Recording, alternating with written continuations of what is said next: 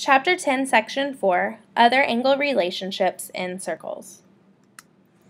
Our first theorem in Section 4 states that if a tangent line and a chord intersect at a point on a circle, then the measure of each angle formed is 1/2 the measure of its intercepted arc. A picture to go with this theorem would be on my circle, I have a chord and a tangent line that intersect on my circle. I'm going to go ahead and name my points. This theorem states that if I wanted to find the measure of angle ABC, I could take 1/2 the measure of the arc intercepted. The arc intercepted by angle ABC is arc AB.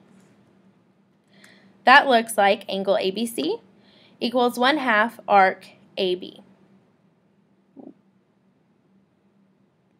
If I wanted to find the measure of angle ABD, I could do the same thing by taking half of its intercepted arc. Now angle ABD intercepts the arc AEB. That would look like angle ABD equals 1/2 arc AEB.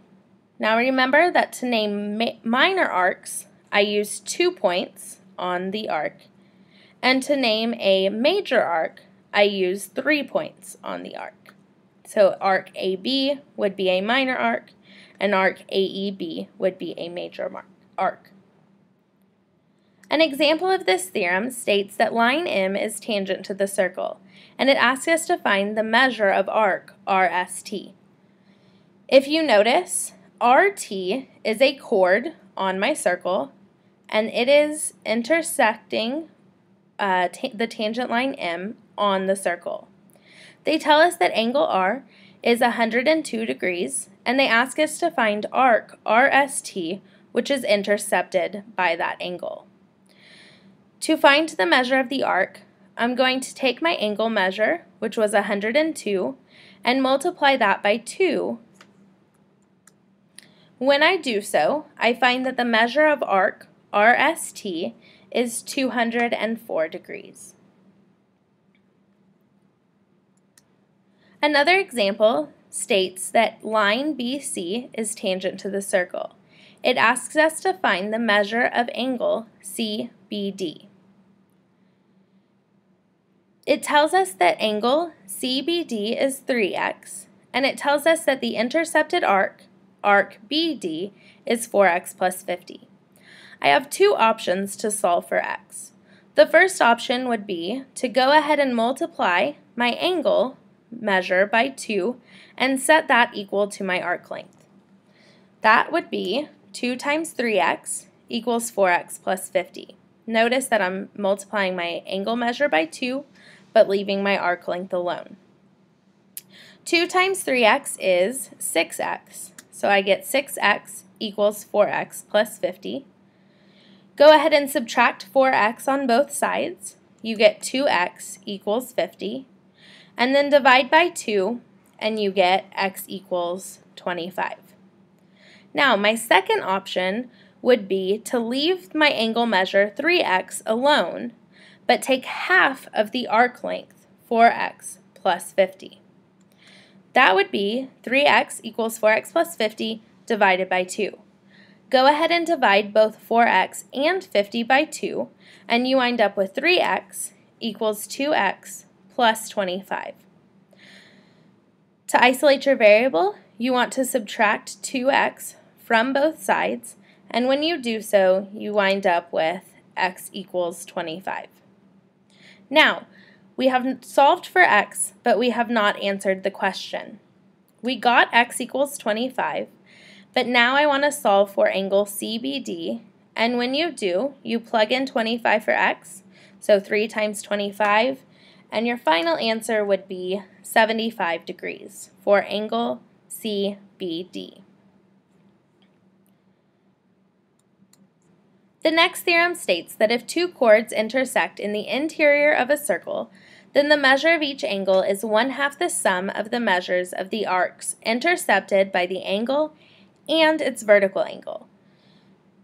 On this circle, I'm going to have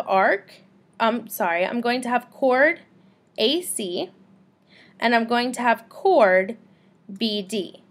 Notice that these chords are intersecting on the interior of my circle. If I wanted to find the measure of angle 1, I would go ahead and take 1/2 the sum of arc AD, which is intercepted by angle 1, and arc BC, which is intercepted by its vertical angle. And that would look like the measure of angle 1 equals 1/2 arc AD plus arc BC.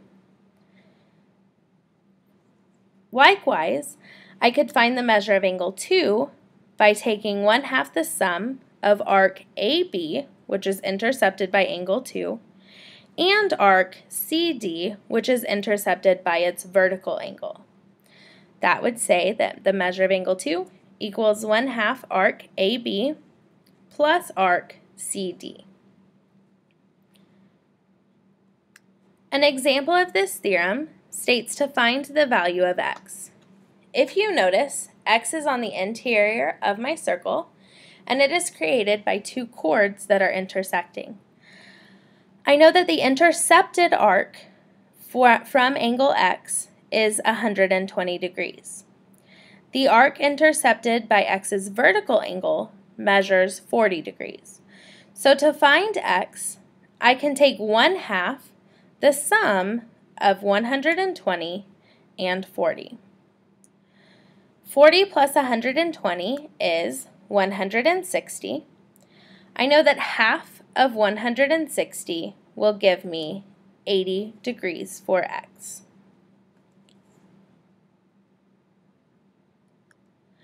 Our next theorem says that if a tangent and secant, two tangents, or two secants intersect on the exterior of a circle, then the measure of the angle formed is 1/2 the difference of the two intercepted arcs. I have a picture for this theorem on the next slide. Here is a circle. Here I have a tangent line, and here I have a secant line. If you notice, they are intersecting at point X on the exterior of my circle. Now, my two intercepted arcs of angle X would be WY and WZ. This theorem states that angle X would be equal to 1/2 arc WZ minus arc WY. And remember that this theorem works for not only one tangent and one secant, but it also works if you have two tangents intersecting on the exterior of a circle, or if you have two secants intersecting on the exterior of a circle. An example using this theorem asks us to find the value of x. Notice that x is the angle measure of two tangents intersecting on the exterior of a circle.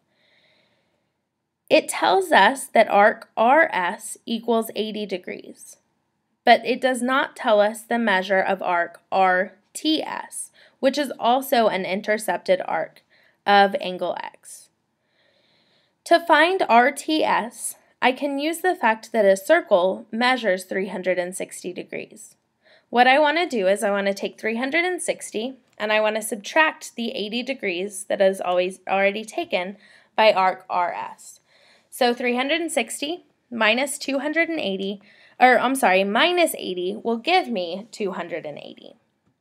This only works if you have two tangents intersecting on the exterior. This will not work if you have a tangent and a secant or two secants. Now, the theorem states that angle x should be 1/2 the difference of 280 and 80. So plug that into a formula and you get x equals 1/2 280 minus 80. Well, 280 minus 80 is 200. Half of 200 will give you x equals 100 degrees. The assignment for Chapter 10, Section 4 is page 624, numbers 8 through 34 all.